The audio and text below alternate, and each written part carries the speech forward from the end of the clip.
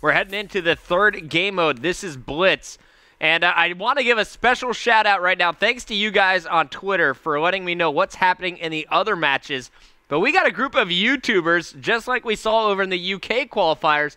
We have a group of YouTubers putting together a competitive team and doing pretty well. That's Redneck playing with Ronnie Ron, Wicked Shrapnel, and Jägermeister. That's pretty cool. I'm liking this whole YouTubers coming over to the competitive esports side and you know, really just sort of trying something different. I think that's really awesome to see from those guys. And I'm happy that that's happening because we saw Drifter as well. He started playing. He played at UMG, I believe, not so long ago. More and more of these guys are coming out and trying their hand in competitive Call of Duty.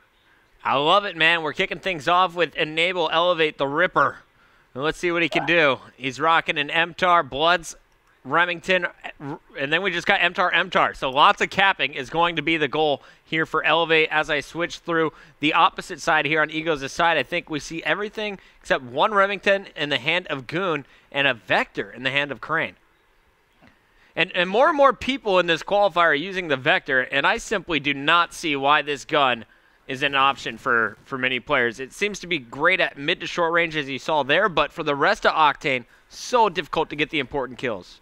Especially on a map like this. I mean, I could understand it in maybe Strike Zone Dom, for example, you know, where everything's going to be close quarter. If it's your personal preference, why not? But in a map like this, where, you know, you've got very long sights at times, not really the best choice, in my opinion.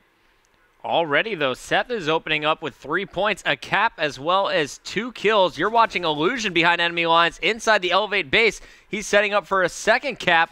Quick reload glitch, and he is going to get out of it. Shots going down. Can he finish? The assist is there, and he is going to pick up a second kill. Big teamwork here as Seth has been running laps. That is 2 caps already for this Egos Aside squad, but Elevate is right there on the scoreboard as well with 3 caps of their own.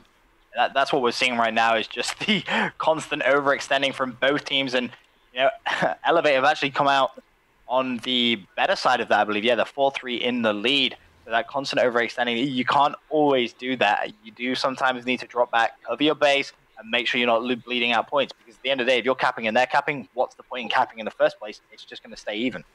And Goon has realized this. I love what he's doing. Just picked off a player top pawn.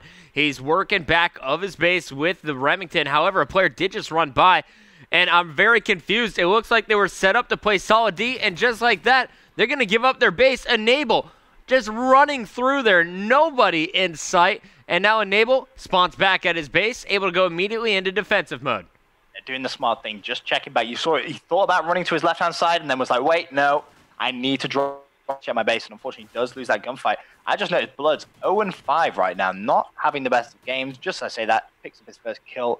Now needs to try and build upon that though, but he's going to have to do some defensive work. There's the knife. I like it. That's going to put him at 2-5. Meanwhile, his team actually scoring more points at the other side of the map, making it 7-5. Really struggling with that kill, but connects. And you know, since I started looking at him, he's now going to be 3 nearly.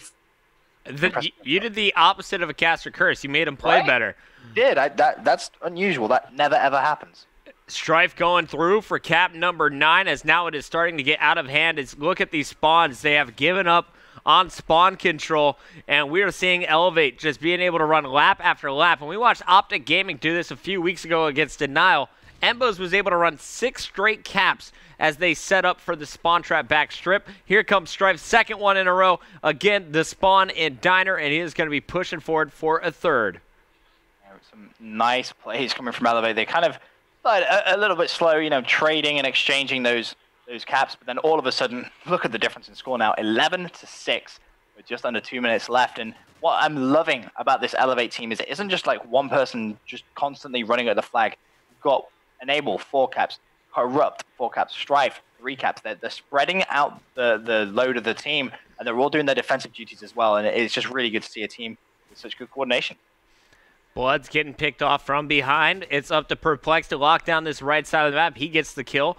As you can see on the scoreboard, no one really from Egos' side coming through in the last minute, as defense has been the focus here for everyone, but it looked like Strife. Now Perplexed, he's going to have to get the kills on the left side coming off the respawn, and does exactly that. Picks up 2. His players are playing defense, and he can go through on the attack attack right now. Can he slide in under the bullets? He does. Number 12 to 6 as Elevate is now officially doubling their opponent's score. Really nice plays from the Elevate lineup. Erupt 11 and 6, 5 caps. He is just on a rampage right now. Does get taken down. Strife going to be left. I say defensive duty, but you know everyone else is pinned so far back in their base. There really is no need for him to do much defensive duty, so he just has to wait for his teammates to spawn in. Surprise, surprise! Elevate going for the attack again. Enable taking care of one player. Now setting up, patiently waiting for a third. Feels the pressure and is going. Oh, doesn't get the kill. Seth says take a seat. Actually, that was Goon doing the damage. And Goon and friends will push 3 men strong in the back of this Elevate base. Meanwhile, though, Elevate continues to score. They're going to have to deal with that spawner. Seth is going to get the kill and go through 13-7, a 6-point advantage for Elevate so far. Goon trying to cut it down to just 5. Well, you say that, but Blood's on the other side. He was trying to get another cap. Wasn't going to happen, though. Some great defensive work coming out right at the very end, but still 13-8. That's a bit of a big lead. All right, so we're going to switch sides and do it for 5 more minutes. 13 kills is the highest in the game, and you can see, surprisingly, that's coming from Egos' side. They're outslaying their opponents, but 5 and 11 for Illusion is not enough. He needs to step up his game, and he needs to start getting some captures. Yeah, that desperately needs to try and start getting some caps. You know, just share the load, share the responsibility with the rest of the team. That's the big thing that you really need to do.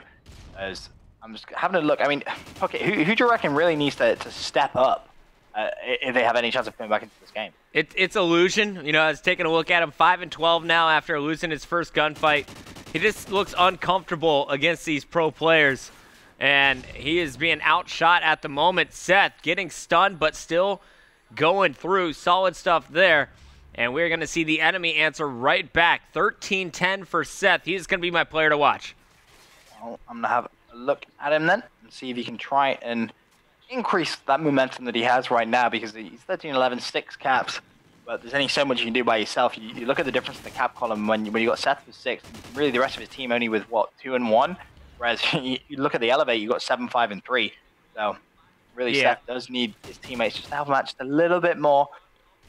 We just got to watch Elevate. To be honest, Elevate has this game locked up if they keep playing this way. This is the team to look out for in this quadrant of the bracket. Enable, 11-11 and 5. Strife, 9-13 and 3. Bloods, he's been focused on just killing after a terrible start. Now 15 and 13, most kills behind Goon in the game. Just trying to see if there's any like poor plays that this Elevate team is doing defensively, and every single time they're spawning that they are tracking back and they're still putting that pressure on the base, and they're going to extend to 16 points now. And it's just so tough to be a team that are so disciplined in this essence. I mean, we saw a perfect example of Enable earlier on where he spawned. He started to go left and he was like, no, need to rotate back. And he managed to save a cap out of that one play. But there is a trading cap, 17-10, 3 minutes remaining. This is looking very good if you're an Elevate fan. All right, staying on board now with Bloods. He's just holed up here, top motel. He's going to be the Remington player trying to lock down the map. There will be a player pushing from the right side, but it's at the top level. Bloods reacts, picks up the kill. Meanwhile, more pressure being filed through the center of the map. That is Strife going up against 3 players. Let's jump on board with him. As I say that, he is picked off. Enable goes through, though, and that's 19-10, trying to get back up to double their opponent's score at 20-10. Yeah, they still have plenty of time to achieve that, as well as Enable hits a nice knife. Meanwhile, you've got Erupt on a 6-point streak, 17 and 10, 10, 11 caps actually now. Just a machine of an objective-based player right now. Perplex doing such nice work so far. 17, 10, and 11. Best stats in the game, kill-death ratio-wise, as well as objective-based. Yeah, I mean, you can't ask more from a teammate, really, can you? When they're dropping the most, well, the best KD, I guess, and the most caps. I mean, that's so difficult to do against some of the best teams out there, and you know, he's doing a fantastic job. I'm looking at Strife at the very back of the enemy base, and this should be a cap if he plays it right. He can probably just avoid that gunfight, goes for it anyway, connects, bang, another cap, 21 to 10. Nice hip fire from Strife here. Taking some fire from the side, reacting well. His teammates got him covered. That's Perplexed in the kill feed again. Bloods was taking care of business back at the base, and Strife just making sure everything's clear is now going to push forward. Yep, that's just doing the smart thing again, you know, just make sure everything is cleared, then start that push. However, they have missed one player. Who is that? It's going to be Illusion, and he should be able to cap this. He's got to play directly in front of him. Oh, did he get it? Yeah, he got it and died at the same time. But yeah, at least he got the cap. The saddest part, though, is as soon as you go in and you just see enemy scored pop up on your screen. Every ounce of effort you're putting into capping means nothing if your team is allowing captures of their own. And it's something that not even, you know, the semi-professional or amateur teams do wrong. You see it at the pro level as well. I mean, this map, especially Curse Las Vegas, prime example, we've seen them get, I don't want to say thrashed, but they got beat pretty hard twice when they played the same map. And we were speaking to Parasite last night, and I asked him, have you ever actually won this map? He was convinced he had, but I've never seen him do so.